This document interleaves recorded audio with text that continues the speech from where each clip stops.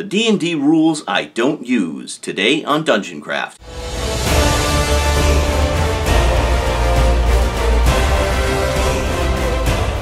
Welcome to DungeonCraft. I'm Professor DungeonMaster, and this channel is about playing the ultimate game of Dungeons & Dragons. You can level up your game by subscribing and click the bell icon for future notifications, and you'll be on your way to adventure. A few months back, I published a video called The Rules I Use, and it proved to be very popular. Thank you for watching it. So for the last few months, I've been fielding questions about, but what about this rule and that rule? So I decided to make a follow-up video. This is the rules I don't play with. Now, today I'm wearing my +1 vested protection because I'm about to have incoming in the comments section because people are going to disagree with me. I just want to start out by saying this is entirely my opinion, and it doesn't have to be your opinion. You don't have to share it. If you don't like what I'm saying, don't use it. So the first rules I don't use are optional rules, feats and multi-classing. Here's the thing about optional rules, they're optional. You don't actually have to use them. You are perfectly within your rights as a Dungeon Master to say to your players, no, we're just not playing with that rule. I belong to a number of DM Facebook forums, which, by the way, I really like DungeonCraft, our forum, link to that below. One of them is for DMs only, and every so often I read about a problem DM, they're asking for help, they got a big long post, and somewhere in that post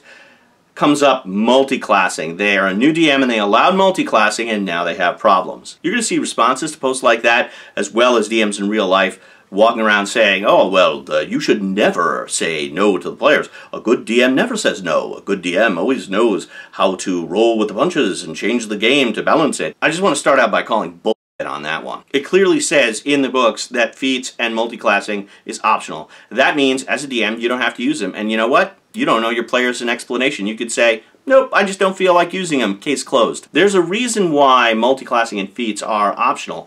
They greatly, I don't want to say imbalance the game, but they greatly change the balance of the game, giving more power to the players. And it's very seldom, and by seldom I mean never, that it's for role-playing purposes. Like, you know, I just think my cleric had a crisis of faith, so now he wants to become a fighter. It's always like, yeah, I want a fighter who could cast Healing Word. I want to get 1 level in Rogue so I could do a sneak attack, and then I'll become a fighter. I want to be a Barbarian until 2nd level, then I want to switch to Druid, now work my way up to 6th level, and then polymorph myself into a Tyrannosaurus, and then Rage. By the way, that was an actual post on the website. There's nothing inherently wrong with multi-classing, but it needs to be done with an experienced Dungeon Master who knows how to set limits and say no to certain things. It leads to min-maxing, and there's a whole term, character building. I find that so mechanical. When I think of characters, I think of, okay, what's their motivation? Building a character is like picking the right feats and the right classes so that they can deal out the maximum damage while taking the minimum damage. Which brings us to feats. Who would ever pick Actor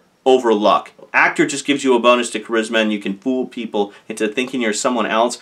Luck can do that too. It could just make you re-roll a failed roll. Luck is far more versatile and more powerful than Actor is. Actor isn't as good as Tavern Brawler. Why would you have a Charisma bonus when you could turn any candlestick or any utensil you could find into a deadly weapon? Feats that raise ability scores like Strength are really powerful. Yes, you could have an adventure where you have to make an intelligence test or a charisma test, but you're going to have to make 10 times as many combat tests. Every time you swing a sword, you're going to use that strength bonus. So it doesn't make any sense to choose almost anything else. See what I'm doing? See how my language shifted? I'm now no longer thinking of the character as a person, as a fictitious person with an arc and a personality. I'm thinking them in terms of them more tactically. I'm weighing my options to see how I can max out their potential. That's what is naturally going to happen when you include tactical rules like feats. When you hear players in your game saying, oh, you know, you don't want that feat, you want this feat instead because it's going to allow you to do that, you know your game's kind of going down that road. And that's a perfectly fine road to go down if that's what you want to do. To me, it's very board gamey. It's very much like Gloomhaven. You can only do these things and you can't do things that aren't in the rules. There's a certain art to that type of game to try to figure out how to use those rules as they're written to get the most out of them. It's not the game that I or my players like to run. They never ask if they can multi-class. They never ask about feats. They're more interested in the story aspect of the game, and that's why those rules just for us aren't necessary. Skill checks, that's an interesting one. I kind of play with skills, but I don't.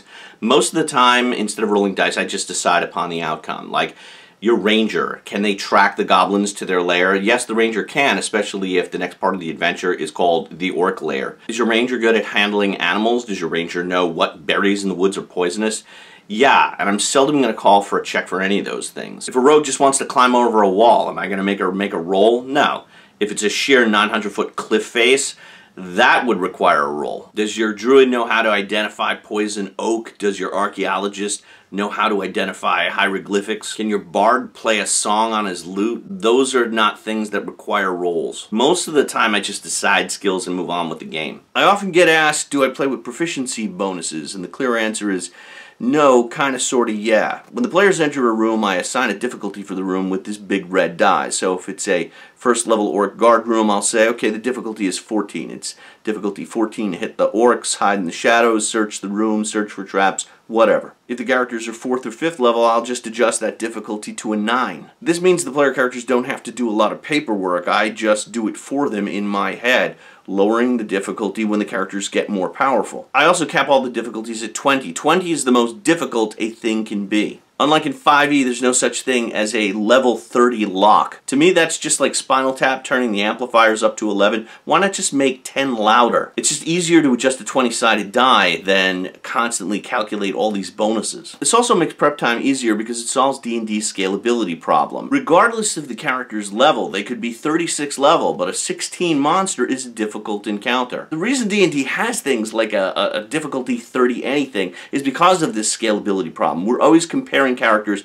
to what they were like on first level. This way, I'm only comparing the monsters in relative proportion to the player characters. So upon entering a room, the characters will always understand an 18 encounter is very tough. And by the way, thanks to Brandish Gilhelm and Index Card RPG for thinking of this, because I'm not that smart. Alright, now we're going to get into the nitty-gritty of combat, and I want to address two terms that I frequently see on message boards and in the comments section on this channel, and they are OP, overpowered, and nerfing. I find these terms vague, and they mean different things to different people. To me, OP means any power or ability that allows that player to take a significantly longer turn at the table. As a player of games, I hate waiting my turn. I don't like board games that take too long to get around the whole table, and I hate it in role-playing games. So let's do multiple attacks first. I don't generally allow multiple attacks, and this is why.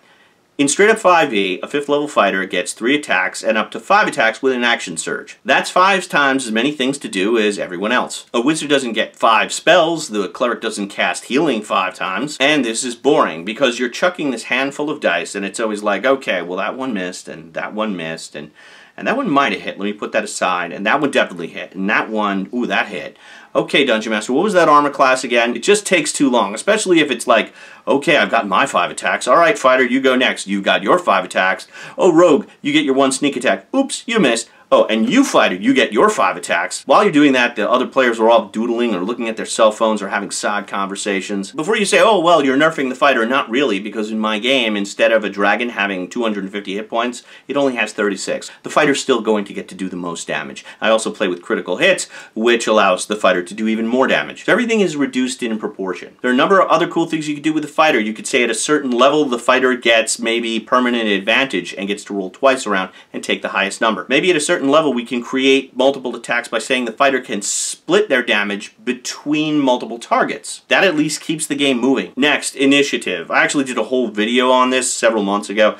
It was very controversial with a lot of views and a lot of comments, many of them angry. I got a lot of, why are you trying to change the rules? Well, allow me to retort. In the original 1975 version of Dungeons & Dragons, there was no initiative.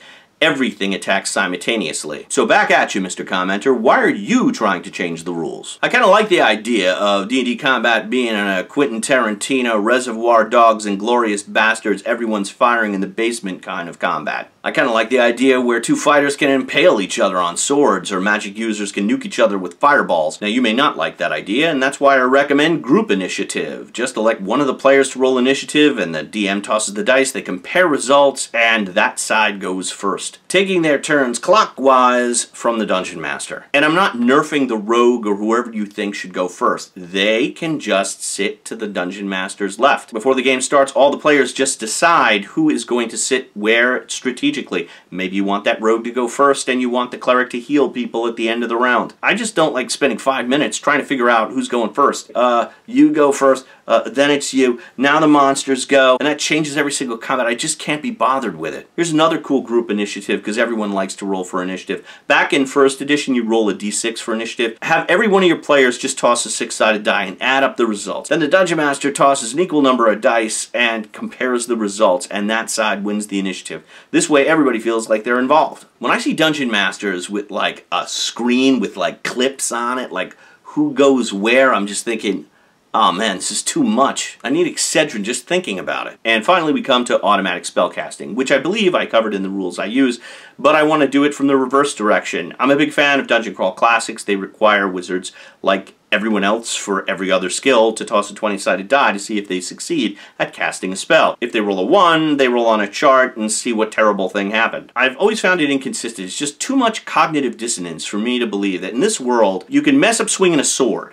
But when you're messing with the primordial forces of nature and trying to manipulate physics, nothing can go wrong. It's just completely reliable and predictable. You know, Gandalf, every time you mess with secrets that man was not meant to know, it always seems to work out just fine. 5e is about resource management, right? It's about planning what spells you might need in advance and having those in your slots. This version is more about risk management. You can cast Fireball every round, but eventually you're going to blow yourself up. So wizards self-regulate. They're likely to say, I'm not casting light. You can light a torch. Light's only for emergencies. And when the wizard announces they're going to cast Chain Lightning, all the players scatter because they remember what happened the last time that happened. If you read any Wizards of the Coast module product, it'll say that it's designed for between 4 and 5 characters. That's the big difference between 5e and earlier versions of the game. In first edition D&D, you had 6, 7, 8, 9, 10 players, and a module was designed for like 8 to 10 characters.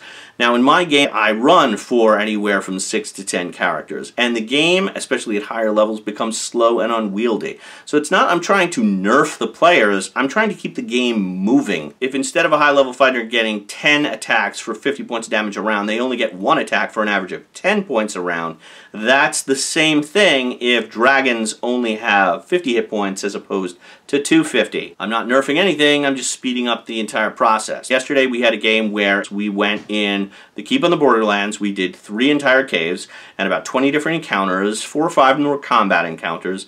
1 was a truce, and the rest were social encounters. And we were able to do that and level up, give out the experience points, everything, in less than 3 hours. My players have busy lives, they're older, they're professionals, we only get to play once in a while, and to do that, certain rules just have to go, but my players keep coming back because the game is fun, and that's what role-playing games are about. Now if you like this video, give it the thumbs up and share it on social media. Questions or comments, put it below. For more great Dungeon Craft tips, check out these videos over here. And as always, check out our Facebook group where we have conversations like this one. Once again, for Dungeon Craft, this is Professor Dungeon Master. Thanks so much for watching. I'll see you at the table.